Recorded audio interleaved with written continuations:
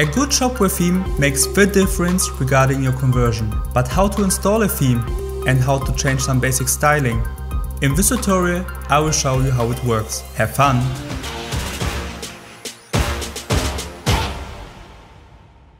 Welcome ladies and gentlemen, it's Alexander from Shop Studio, and today's goal is to install a basic Shopware theme and to apply some basic styling. I have picked a well-known Shopware theme from the store. It's called the Manu theme by Digital Manufacture. And yeah, basically this is our example theme for today. So the first thing you have to do, of course, is to add this, in this case, free theme to the shopping cart. Then we switch to the Shopware administration. Okay, I have bought the theme and now I'm in the Shopware administration. And the first thing we need to do is to install the theme. To install a new theme, we have to go to the extensions, then to My Extensions. Then we go to this tab here, Themes. And here we go. We can see the Manu theme by Digital Manufacture. But the installation always needs two parts. First, we have to install the app. The name is a bit weird in this case. And afterwards, we have to click on Activate. Perfect. We have installed and activated the theme. Now let's take a look on the storefront. If we go to the storefront and refresh the page, we still can see the default storefront theme. This is because after installing and activating the theme, you need to assign the theme to a specific sales channel. Remember that in Shopware it's possible to have multiple sales channels for your, for example, different brands and stores, and each sales channel can have a different theme. We have to go to the sales channel, in this case this is the storefront. And now you can see some tabs, and there is one tab called Theme. We click on it. And now we click on the button Change Theme. Here we can pick two themes. We have the choice between the Manu theme, the new one, and the default one, which is currently active. You can see this green dot here. This means that this is the current active theme basically. But we want to select the Manu theme. Now we click on Save. And afterwards we have to recompile the theme. So we change it. And it probably takes some seconds. Now we click on Save. And if we go back to the storefront now, we can see that the change was successful. So now the styling is influenced by the Manu theme. We have assigned the theme.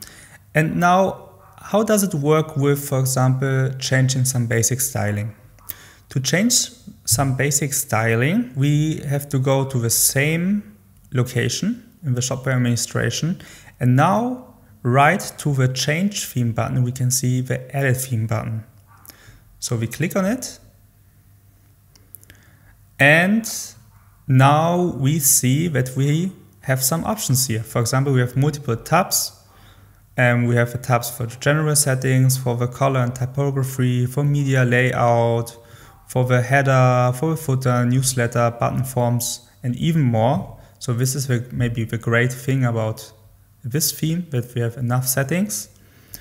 And let's say, for example, that we maybe want to change the main color from green to maybe a red one. So I would guess that we have to go here to color and typography. And here we can see the primary color. So this is the color we need to change. We click on it. We just pick this red here. Now we click on Save. Now we take a look at the end result. And we can see that at least some buttons are red. So maybe there are different colors for different buttons. So let's go back to color and typography. It could be that maybe the color is something like a buy button color. It's a different color. We copy the color from above. We paste it here. We click now on Save. Let's check out the result. Here we go. All the buttons are red. it really depends on the theme. It's not that every theme has the same settings, it's always a bit different. The next example, let's say we want to change the layout. So for example, we can change the layout from this default here to the header layout, search as icon, navigation centered. So we click on save. And now we can see the header has changed.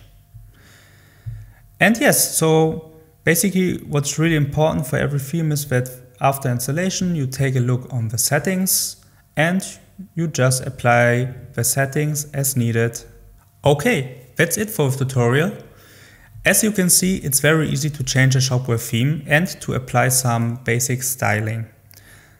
But if you of course need some more advanced styling, some more advanced layouts, or maybe it often makes sense to create a custom theme, then of course you need a Shopware developer. Here it makes sense to hire one. Hopefully you have enjoyed this tutorial.